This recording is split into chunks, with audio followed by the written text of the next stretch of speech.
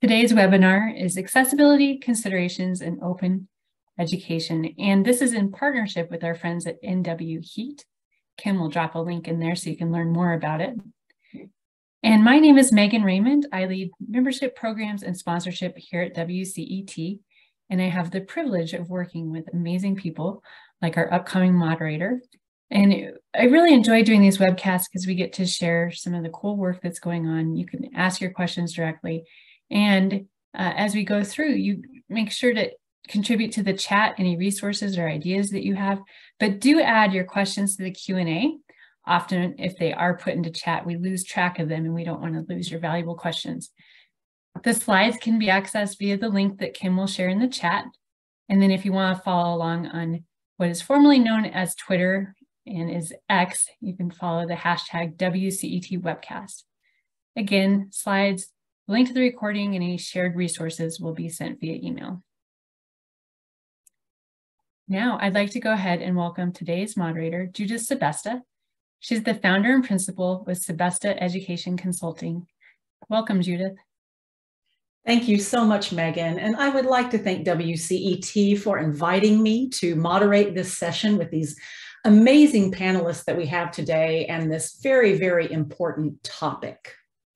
I'd like to invite our panelists to introduce themselves at this point. Good morning. I am just grabbing my, adjusting to my different screens here. My name is Heather Blicker, she, her pronouns. I'm the program director for the Community College Consortium for OER with Open Education Global.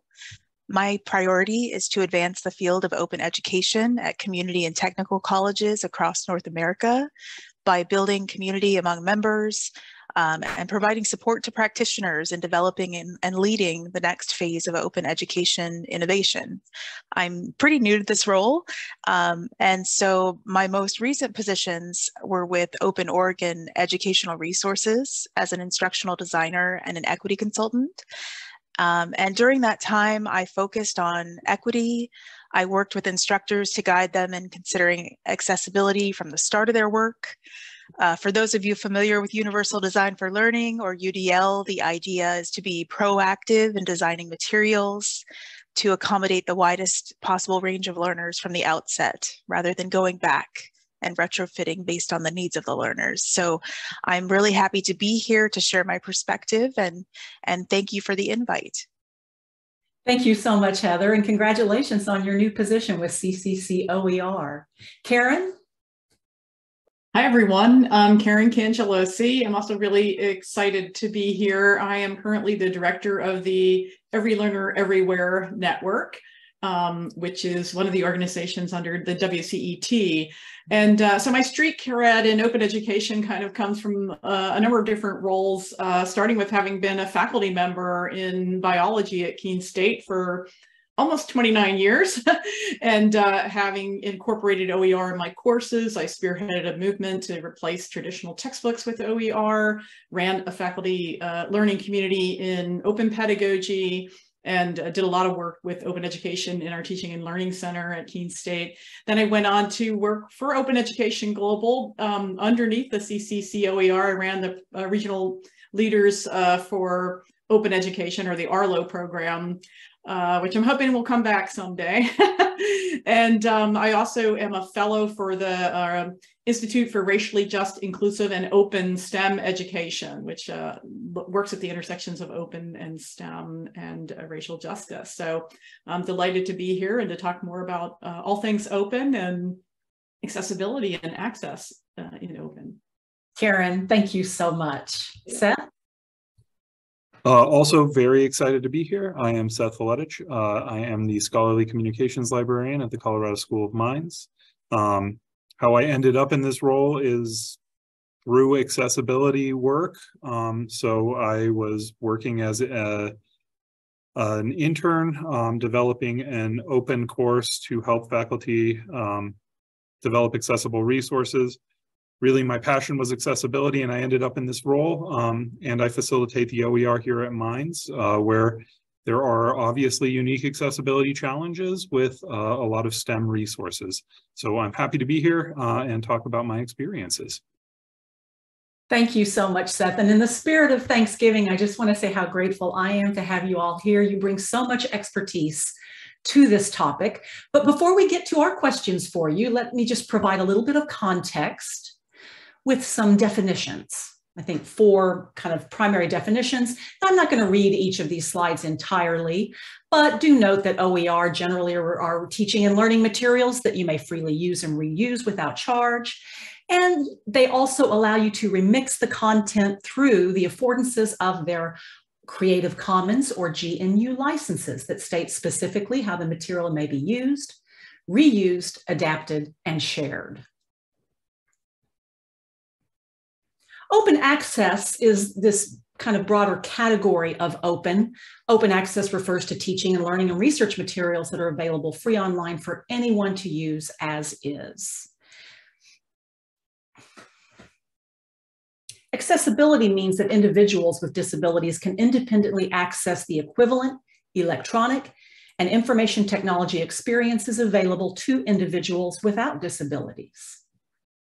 And finally, another important concept for us today is universal design for learning, which is a teaching approach that works to accommodate the needs and abilities of all learners and eliminates unnecessary hurdles in the learning process. It's similar to universal instructional design and universal design for instruction. Note that all 3 advocate for accessible and inclusive instructional approaches that meet the needs and abilities of all learners.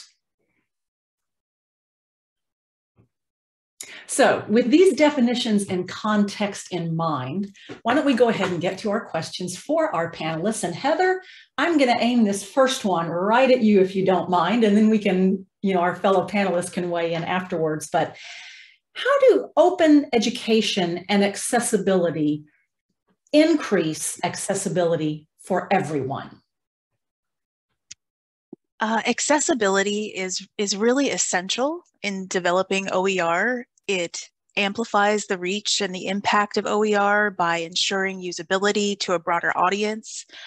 It ensures that everyone, regardless of their abilities, can fully participate in and benefit from course materials to perceive, understand, navigate, and interact with the content effectively. So it's an environment where everyone can succeed. Accessibility not only benefits students with disabilities, but also enhances the learning experience for all students. So for example, providing transcripts for multimedia content for hearing impaired individuals, it can aid in comprehension for all learners, including those where the language used may not be their first language, or for neurodivergent individuals. An everyday example is how curb cutouts are not only used by people using wheelchairs and other mobility aids, but also benefit those people pushing strollers or riding bikes. So I really see open education and accessibility reinforcing each other by breaking down barriers and promoting inclusivity. So when education becomes more open and accessible, it creates a ripple effect that benefits everyone. Heather, thank you so much. So well said. I mean, it's a great metaphor, the ripple effect. And I appreciate the emphasis on the fact that everyone can benefit from these practices. Seth and Karen, anything you'd like to add? Seth, you want to go ahead? Sure. So I think the sort of purpose of open education is to allow as broad an audience as possible to access the resources that are necessary for education. I think that accessibility is obviously a key component in that space. It's not always the first thing people think about. I think, some of that goes towards other benefits of open education, but really accessibility is sort of a cornerstone of this movement, accessibility and access to these resources. So in the absence of having accessible resources made through open education programs, I don't know that the movement succeeds. So it is critical and core to the movement. Thank you, Seth. Karen? I was just going to add that when we think about the need for accessibility in all of our learning materials, whether they're commercial learning materials, whether they're open learning materials, and we sort of think about, well, what does OER bring to the equation, right? Like this need for the kinds of accessible features that we have. And we don't want to forget those 5 R's, right? The fact that you can reuse, remix, redistribute materials. And so OER actually lends itself to a greater variety of accessible features that we may be able to build into our learning materials, and a greater amount of customization for professors, for classes, and a quicker turnaround time. So I just want to highlight the fact that, of course, we need accessibility in every kind of learning material that we have, but there are particular advantages that that OER offers because of its the ways in which the open license allows for all of those permissions. Karen, it's a great point. I mean, those open licenses can allow a faculty member on the fly, on demand, meet the needs of specific learners that they may have in their local community, right? Absolutely. And it's not always easy, right? Like faculty members have a lot on their plate. So to ask them to do this on top of that, this is why we're going to talk about broader communities for support as well. Oh, that's a nice transition into the next question. Before we do, as we go, we have some resources that we would like to share with attendees related to each of these questions and these conversations. So our WCET colleagues are going to put some links to these in the chat. We do have a copy of UDL guidelines from the organization CAST that might help assist those of you who are engaging in accessibility initiatives. We've got, as Kim has put in the chat, the Open Oregon DEI Toolkit, a really, really great kind of very pragmatic resource for you. And then, and chapter 3 of that focuses on accessibility. And it also talks about, as Karen had pointed out, the intersections between open education and accessibility. I mean, open education, those licenses, the affordances of the licenses aren't doing us any good. They're not serving their purpose if we're not ensuring that all of those resources are also accessible to all. Okay, great. Well, Karen, then let me segue into asking you a question just about, so what is out there in terms of communities of support, in terms of maybe other toolkits and websites that can help those who are trying to ensure that their open educational resources are accessible? So because the open education community has been thinking about this for a number of years, right? There are a lot of people in the community, and I really appreciated the comment. I think it was Megan that said when we were getting on before this webcast started, that she sees a real connection and camaraderie and a closeness amongst the open education community that you don't necessarily see everywhere else. And I just want to amplify that because I think it is true. And so having open educators that are truly and have truly been about centering students and really wanting them to succeed, I've been thinking about this and doing this for a number of years. There have been some wonderful resources that have been created by others that have asked questions about, like, what do we think about when we say things like universal design for learning, for example?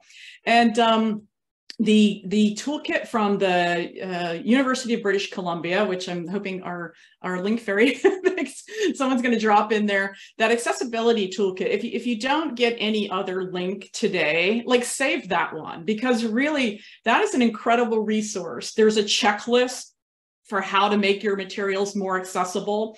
And again, if you're thinking that it's a huge hurdle, you don't have to do all of it all at the same time. You can pick a few things and think about what works for you. I love my go-to resource, by the way, Karen. Yeah, thank you for highlighting that. Yeah. And I just wanted to say one of the things that they talk about when they define universal design, because they have key concepts in there, is they say, you know, it's the process of creating products that are usable by people with the widest possible range of abilities, operating within the widest possible range of situations, right? So when we really think about being barrier-free, being accessible, when we think about all of the folks that are involved, kind of the way Heather was talking about with the curve cutout, like that serves everyone. And so that we can, you know, use that kind of principle as we're designing our resources. So well said, Karen. Thank you. Heather, Seth, any additional thoughts? Well, as a former librarian, once a librarian, always a librarian, I want to say that librarians and instructional designers are really key resources.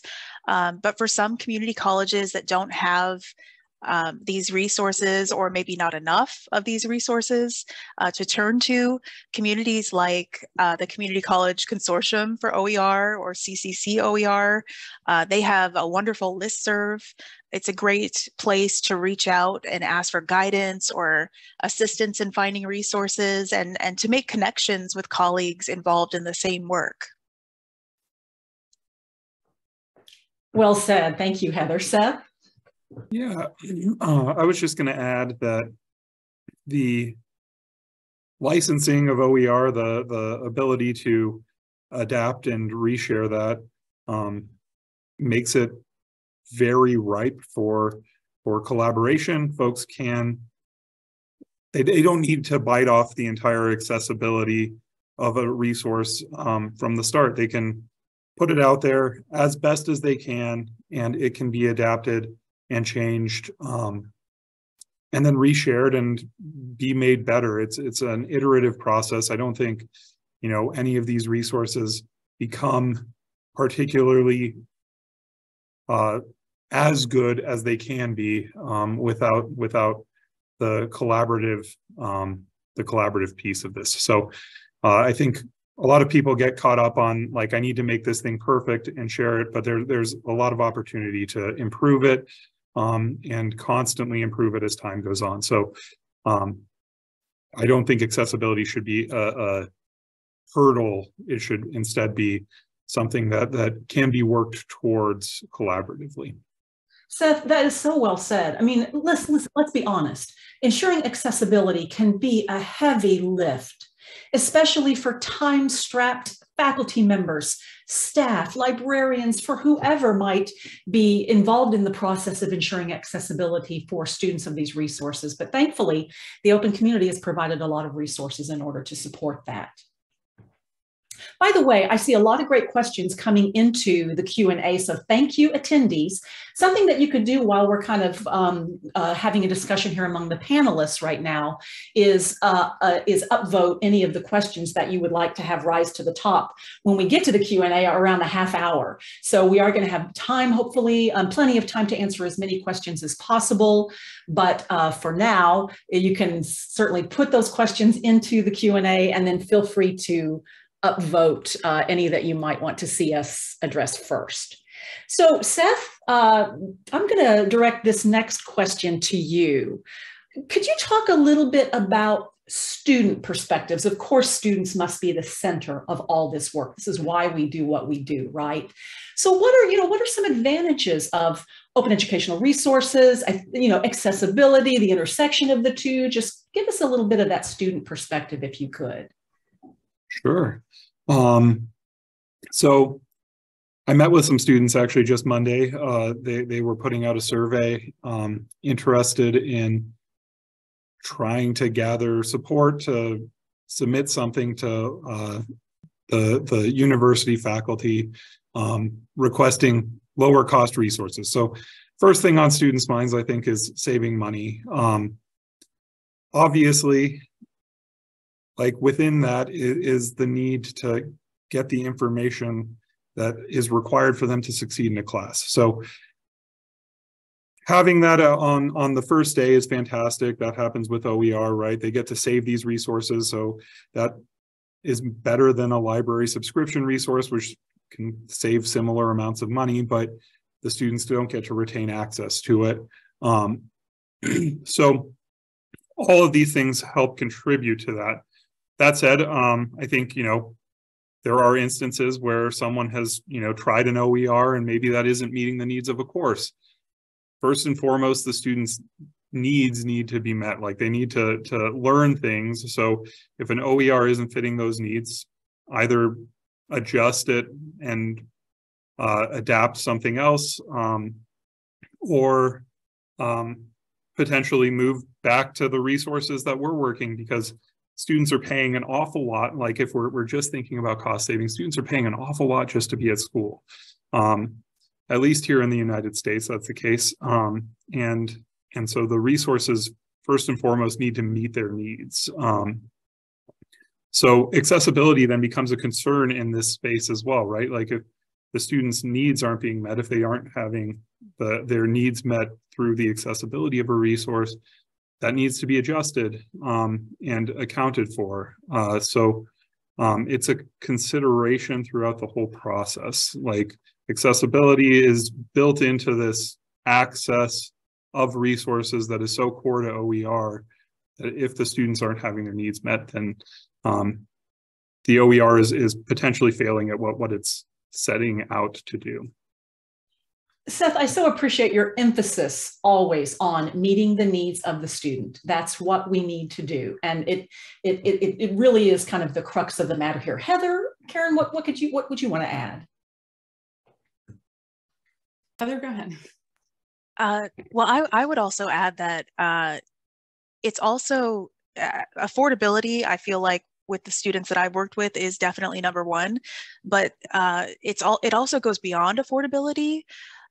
Can the students see themselves in the materials? And so, you know, I think that's, whether it's through imagery, whether it's through content, I think that's a really important aspect of accessibility that, you know, it's something that we need to spend more time talking about. We don't want to ignore or skim over tough topics in conversations about, you know, the things that are happening in our society today. And students want to be engaged, and by talking about those tough topics, you're going to engage them and make them more active in the learning process. I love that perspective, Heather, and the open licenses of OER can help support that. That's a benefit of them. And of course, accessibility will ensure that all learners can engage in what might sometimes be difficult subject matter or conversations that's so important in today's very complicated world, right? Karen? Yeah, I think when we think about like, what does it mean to meet students' needs, right? There's a broad range of needs that we're trying to address. And I think- broad range of students, right, yeah. Yeah, exactly. And I think Heather kind of touched on this when she was talking about the need for students to see themselves recognized in the materials, like looking at materials that say, yes, I see myself as a trans person there. I see myself as a person of color there. I see myself. And so Sarah Lambert wrote a while back an article about thinking about 3 levels of justice that relate to open education, like the idea of redistributive justice. Yeah, the materials are free, and it helps to redistribute resources so that students can afford the materials, they have access, they can go to college. But the cognitive justice is that idea that you see yourselves and you see your students represented in those materials. And then she took it a step further to talk about representational justice. And this is where I was going to talk about, you know, it's not just us revising materials so that students have different kinds of learning materials available to them or more accessible to them, but how do we actually engage students in the processes of that revision itself, right? That's the realm of open pedagogy. And so representational justice comes in the frame of, can students' own voice be represented in these materials? Can the stances that they take, the epistemologies that they afford themselves to, can that be put into these materials, because the students in our classrooms are actually helping to create these materials, and also thinking about those accessibility features as they're creating OER as well. And I think that's Karen, and you know, it's also important, isn't it, that we do what we can to ensure that those who are developing, adapting, sharing these open educational resources are as diverse as possible as well, in every possible way.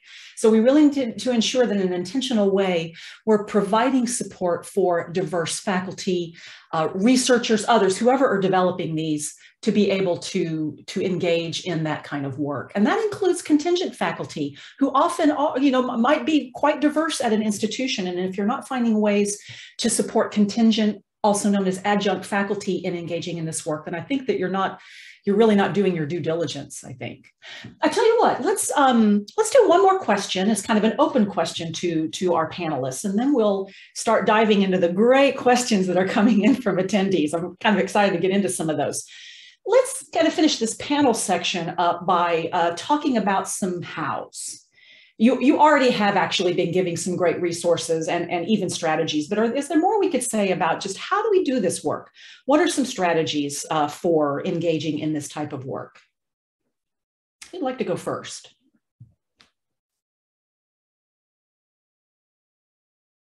I can jump in if the other panelists want me to. I think the how-to is always the hard question, right? Like again, the UBC resource has a checklist of how technically to do some things, but I think the bigger question is like, and I think there was a question in the Q&A, like, how do I get faculty to be motivated to do this? Like, how do I get this to rise up to as a top of priority on my campus? And those can be harder questions. And so I often talk about like that need for community. Like you need a community of people on your campus that are willing to be that team. Like find one faculty champion and a library dean and, you know, maybe someone else on the campus that are say, we're going to pull together a small task force. We're going to get a little bit of a grant. We're going to connect with the CCC OER's learning community. We're going to pull together a plan. We're going to take this to our president, and it's going to become a priority for our institution. And if that's too big of a lift, just doing it like within your department, maybe it's your biology department, and motivating folks and working with others. And if you don't have anybody in your own institution, you can definitely connect with people online and have your community be a virtual community of support to work on these things together. So that's just a very brief beginning to answer that question, which has a much deeper. I know, because it's not an easy question. And thanks for addressing, Karen. I'm glad you did, because the question that has risen to the top here is that one about how you motivate faculty, et cetera. So anyway, Heather, that you and Seth also want to address that, I'd appreciate that, since that is obviously a hot topic for attendees. I think you know, piggybacking on what Karen was saying, it's a lot to take on. It's a big ask for faculty, and so how to motivate them is to remind them that they can start small, just like if they were just developing OER from the very first stages. It's to start small, and there is always that opportunity to improve later on. Of course, we would love it if every project followed UDL guidelines and we you know, followed a process so that we made sure that everything was accessible in every possible way. But it doesn't always happen like that. It's not always possible. So building that group of support around you, and just in my experiences, I've always it seems found building my own support group online, like Karen was saying, something that has really helped guide me in my progress, and just finding people out there in the OER community to touch base with and get support from has been a highlight. But maybe, yeah, start small. Great advice, Heather. And again, it's such a generous community. There are so many folks who are willing to help because they know that then you'll be able to return the favor at some point, most likely. Seth, any thoughts on this? Sure. So, you know, similar to Heather and Karen, I find community is sort of essential in this regard.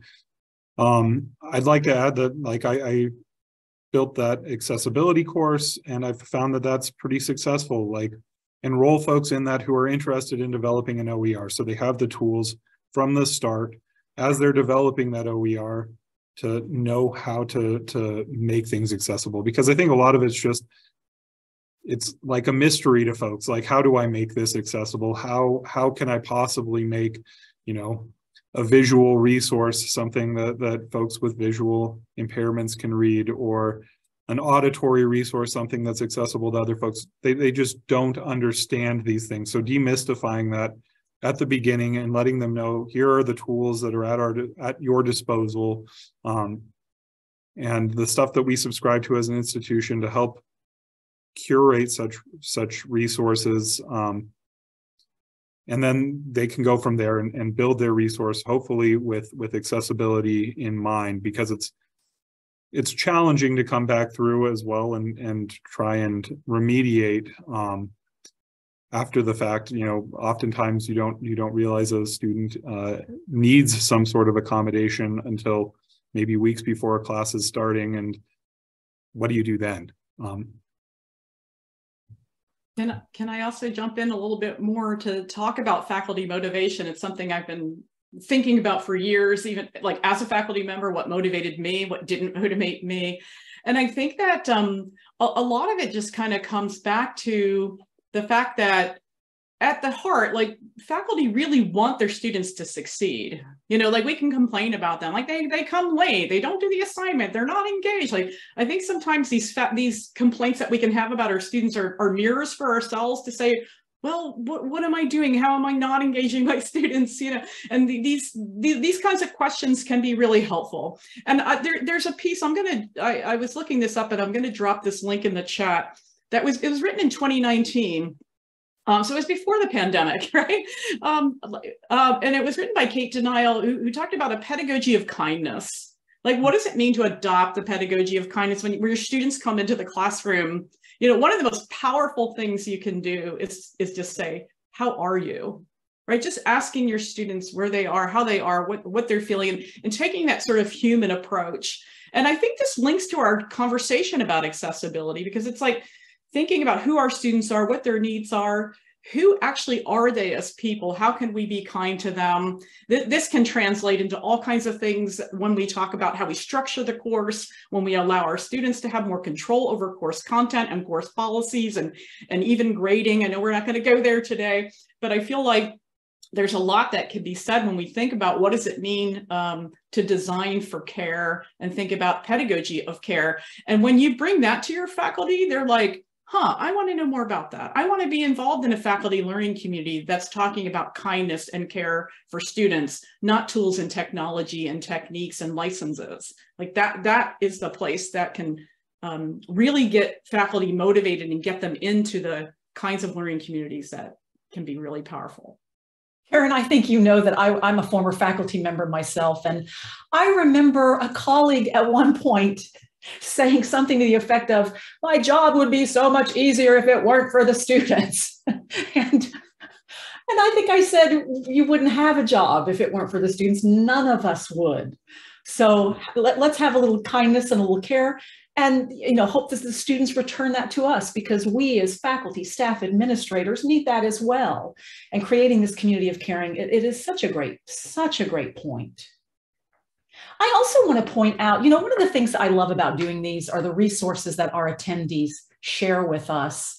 And Kim in the chat has shared Lisa Young at Maricopa Community College in Arizona. Her and her amazing team there have created an updated version of professional development competencies, and they just released those today. Hi, Kim, shout out to you. Kim and I work together in California. I serve as a project manager for the technical assistance program of the ZTC grants that are happening in California. I have the privilege of doing that work, and Kim and I work together on that. So thanks for sharing that, Kim. Debbie Baker, who is at Maricopa, has also shared a resource here for us. And I'm noting that we have a question in here from Sushma. So let me see if I can get to that in a little bit, if I can get back to, Megan asked Sushma to edit the Q&A. So we're going to come to that in a minute. But I just really love the sharing of different resources within the chat. So let me go ahead and turn to some of the other questions, because you did a nice job of addressing, I think, one of the top questions here in the Q&A. And oh boy, somebody brought up policy, which I think is it's such a necessary thing to talk about, because so much of what we do must be grounded in policy. So can you speak to the policies related to digital accessibility and OER that help to support these efforts and initiatives?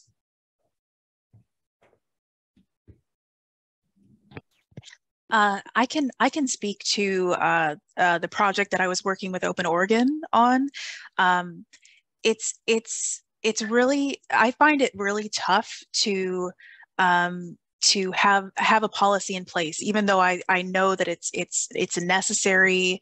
But in some situations, it's really difficult to say, okay, this is the policy, and we have to follow this in order to get the product that we've promised to our students and our faculty. So I'm hoping someone else has more experience with policy, the policy side of things, because it's I feel like sometimes it's one of the only ways to get things done, just because faculty are dealing with so many day-to-day tasks and responsibilities that it can, like we mentioned before, it can be that heavy ask. Does anyone else have any other experiences that they want to talk about regarding policy?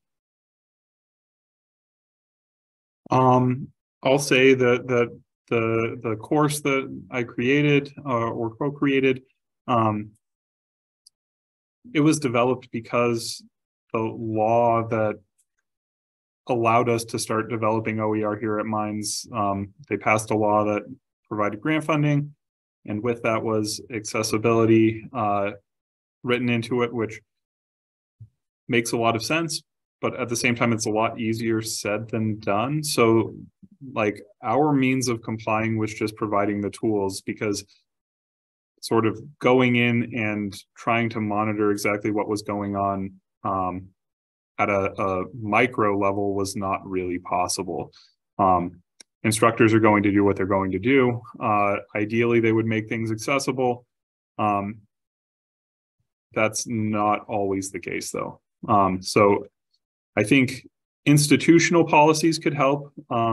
Certainly, if there's a lot of motivation at institutions and their leadership is well inclined to make sure that everything is accessible for everyone, that can definitely add to it. But I know that here, we're a small institution. We do not have a lot of resources in this space. So if we are to mandate accessibility without providing resources to faculty to make that a reality, it becomes a challenge, and they're not likely to comply, not because they don't want to. I think, folks who are interested in creating OER are some of the most interested in educating their students and providing equitable access. They just don't have the tools at their disposal or the means to make this a reality. So institutional policy coming with the financial or other support that's necessary to make it a reality, I think, is critical. It can't just be a policy. A policy is meaningless without action. I think also, and folks, I'm really appreciative are putting things in the chat about different policies. I know Russ Pullen put something about federal policy, there can be state policy, institutional policies. And when we think about the different kinds of things that, again, motivate people to do the things they need to do, right? Like within any movement, you kind of have those folks that I need a policy that says I have to do this, so I guess I better do it, and then you have students that are screaming for, we want this to happen. And so that's part of the movement because we need this to be the case.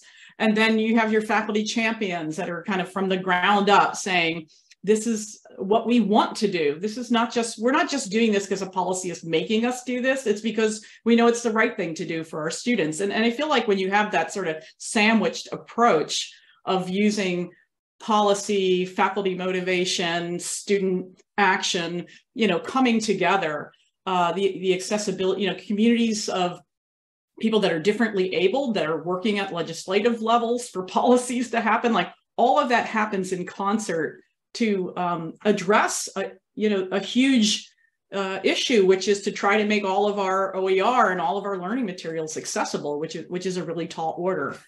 So I think there are definitely policies out there, and I'm glad people are posting them, and that they're one piece of the puzzle. They're not the silver bullet, right? They're part of a larger puzzle. Thanks, Karen. And I appreciate you emphasizing that kind of multi-pronged approach, be it from all the way up at the federal level, down to the student level. And I just want to emphasize that, and I don't mean that students are at the bottom. Students should be at the center, right? And we should be involving students in policy development related to open education, related to accessibility at any point that we can.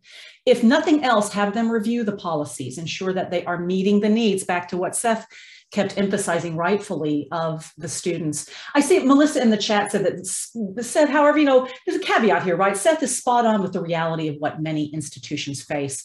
It makes me think of the course marking legislation in Texas that was passed back in 2018, requiring institutions to mark their courses that use open educational resources. Easier said than done.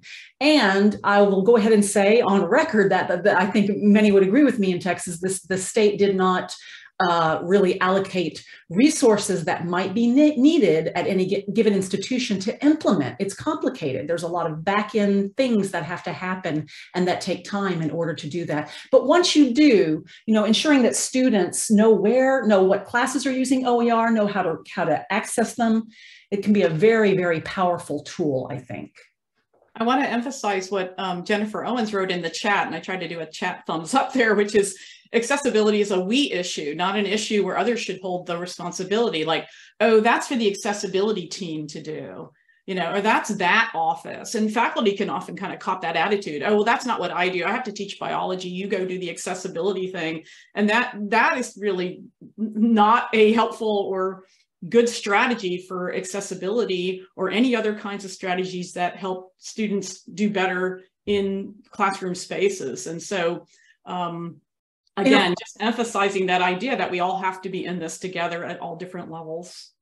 Thank you for emphasizing that, Karen, the point that Jennifer had made. Of course, we are grateful. I think everyone would say we're grateful for the expertise that an accessibility or a disability office or services brings to the work we do, but we all have to own it, don't we? Heather, Seth, let me make sure I give you an opportunity to talk about, to raise any issues you wanted to related to this, and then I'll move on to another question here.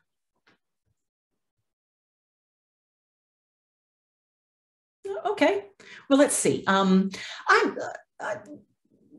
me raise this. It didn't come to the top of the questions here, but I'm really intrigued to hear what your responses might be. For an OER that was initially accessible, how do we encourage faculty who reuse, adapt, and revise it later to maintain, or I would argue improve, sorry, Russ, put that question in, that same level of accessibility? Thoughts? I don't want to be taking my greater than my share of answers to this. So if Heather or Seth want to go first, go ahead, but I have some thoughts on it. It's a great question because it has a lot to do with what is the spirit of reuse and remixing. There's a share alike license that says if you use this material, you should license it under the same license that I did. So you're kind of sharing it alike. And there's no license that says if I made this accessible, you have to make it accessible too. So there are no safeguards to make that happen. But I think the more that we can encourage each other to do that, if you create an OER in a Pressbooks format, for example, it could be in a preamble. Say, my hope is that if you take, as the author, and you attribute me and use my material, my hope is that you'll make it equally accessible when you use it. And it's, it's a hope. It's not a mandate. Thank you. Thank you. Well said, Karen. Seth, I think you had gone off mic. So. Yeah, I think along those lines, it's just awareness, right? Faculty may not even be aware that a resource was made with special care to be accessible. So noting that and making them aware that is what has gone on, and the thoughts that have gone on into that, that can help folks understand the importance of this going forward, adopting it, adapting it.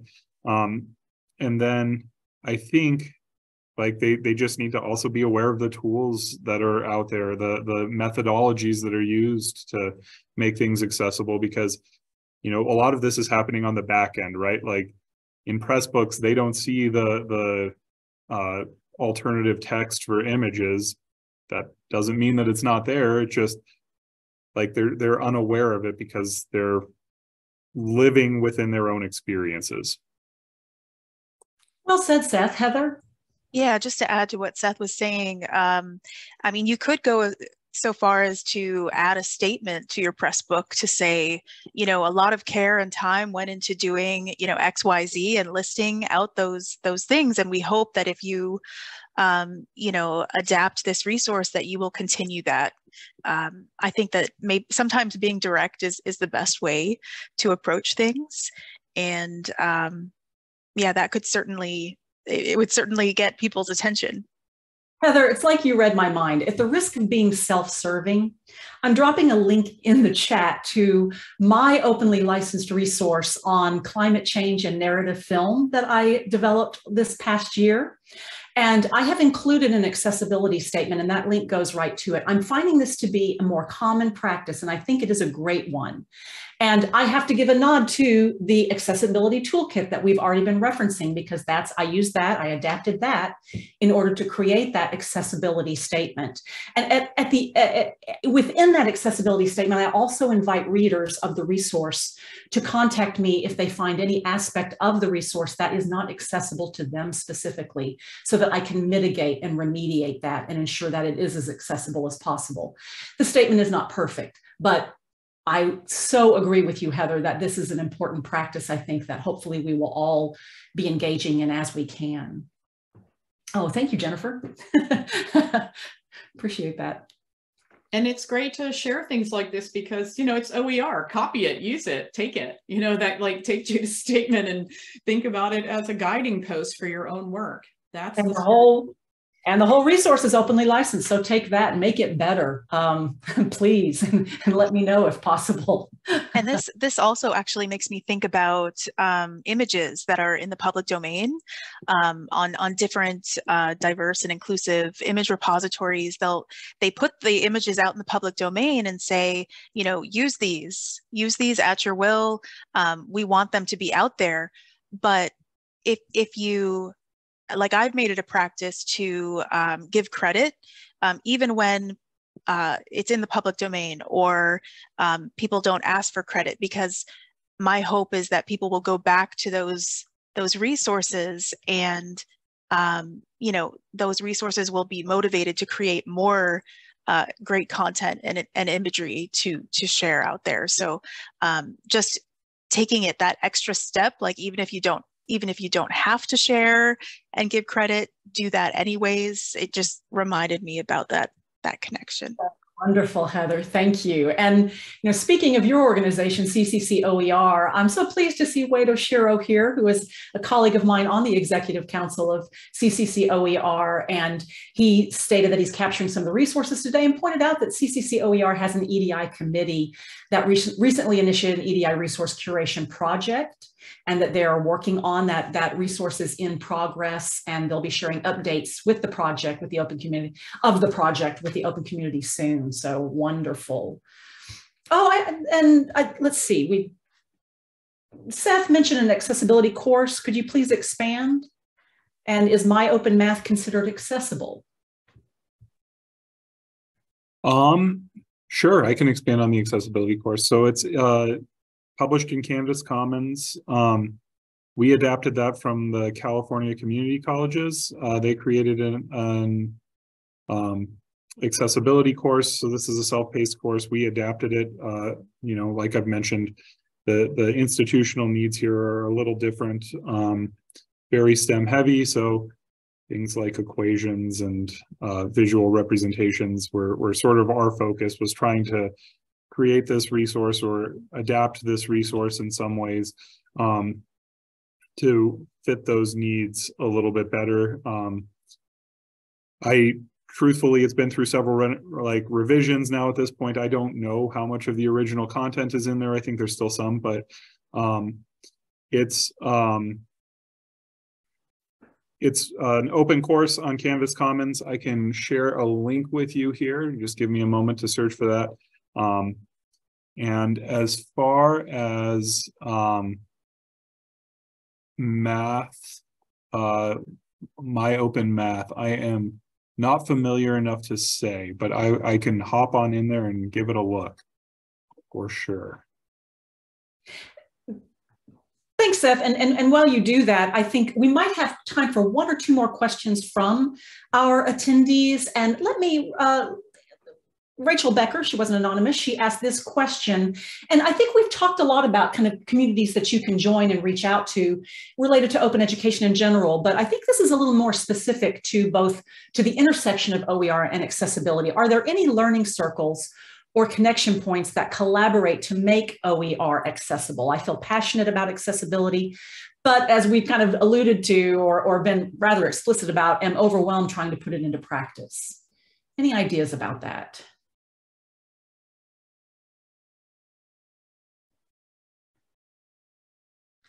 Maybe Heather or Seth are aware of some. I'm not aware of any in particular, but it doesn't mean that they're not out there. And I feel like there are ways to try to gather people to create the learning circles. I always say, if you can't find something, create it yourself. And I'm going to put the link to OE Global's Connect platform out there too, because I was just searching through OEG Connect and I typed in the word accessibility, and there's no one sort of single learning community out there, although people have talked about it. So it would be a great thing for someone to start. And, you know, maybe Heather will get somebody in the CCC OER to start an accessibility learning circle. Often the Community College Consortium does include people that are not necessarily at community colleges as well. So you don't have to feel like, oh, I can't go to that because I'm not in a community college. But creating an online platform, maybe that's something that Wade will eventually include into his curated list of resources as some links to some circles. But maybe any of the participants that here that know of them, please go ahead and put them in the chat. Thank you, Karen. Heather, thoughts? Yeah, so thank you for promoting OEG Connect and the community college listserv. Like you said, we have individuals in there, you know, from beyond community colleges. So it's really a diverse group of people that contribute to that. I would also say that I'm putting this link in the chat, the International Association of Accessibility Professionals. If anyone has gone through their courses, they have a listserv that you can join with very, very focused on accessibility. But I love the idea, Karen, to work with OE Global and CCC OER to try to have something focused towards accessibility. Seth, I wanted to come back to you quickly, circle back on that question about MyOpen. Did you have anything you wanted to add to that? I don't. I'm looking at it right now, and I haven't spent enough time here to really make any sort of preliminary judgment on how accessible it is. I know that it's difficult to make math accessible. I know that that's a perennial challenge for instructors. I've even chatted with like some folks in our math department about it, and I know that they want to make things accessible, but for whatever reason, math is kind of almost like last in line for things. So as they're developing texts or writing things in LaTeX doesn't really have any accessible math equation extensions. So it creates a PDF that's unreadable by folks with visual disabilities. That said, there are tools. I know that we use one here at Minds called Equatio that lets folks grab like a little window, like a screen grab of an equation, and then it will read that out loud. It'll even convert it into accessible formats. So it's pretty handy, but as far as I can tell, I don't know, at least not like looking at the surface of it, if MyOpenMath is an accessible resource. Thanks, no problem. And we do have someone who put the accessibility statement for MyOpenMath into the chat. So hopefully that'll be a helpful resource. Heather, you want to add? just to add to what Seth was saying, it's difficult, but it is possible. I have a colleague at Virginia Tech, a former colleague that I'm going to find the website and drop it in the chat, but because LaTeX is not accessible, they kind of went a different route, and put the content in Pressbooks and then went from there. But I'm sure it's a much more complex than I'm making it seem. So I'm going to share a link about that. Thank you, Heather. And I tell you what, we are just about out of time for the panelists, and I'm going to want to turn it back over to our WCET colleagues. Apologies, we weren't able to get to great questions about KPIs related to accessibility to OER, about VPATs, and about the accessibility of OER Commons content, which I do believe that they do ensure that the content is accessible, but don't quote me on that. But let me just say thank you so much to our panelists, and what an honor it is to be able to moderate this discussion with you, given the expertise that you bring to the field, and to thank the attendees for their contribution. But Megan, let me turn it back over to you to finish up our webcast. Thank you so much, Judith, and thank you to Heather, Karen, and Seth. This was a great conversation, and clearly there's probably need for more webinars like this in partnership with NWHeat, so thank you. I'm just going to run through a few slides here. So we did record this, and we'll compile all of those wonderful resources that were shared, and WCET members will also receive access to our OER Closer Look guide that Judith authored. So we'll be sharing that with members via the webcast link, and then also in our Friday news. And if this is your first webinar with WCET, jump on our website and learn more about us. We're guided by community equity, policy, and practice. And we're also doing, I don't think we have a slide in here, but if you are not a member of WCET and you're interested in joining, contact me and I can talk to you about the benefits. We also have a 35% off of membership discount available through the end of the year. And I want to acknowledge NWHeat again. Thank you so much for your partnership and collaboration. And for WCET members, and if you're not a member, all the more reason to join. We have a virtual summit coming up on February 22nd on the practice and policy of AI in education. Lastly, I want to thank our WCET annual sponsors and our supporting members that help make much of our events, programs, and activities here at WCET possible. So again, thank you to everybody. We really appreciate your engagement in the conversation, and we'll see you on a future event. Have a great afternoon. Bye all.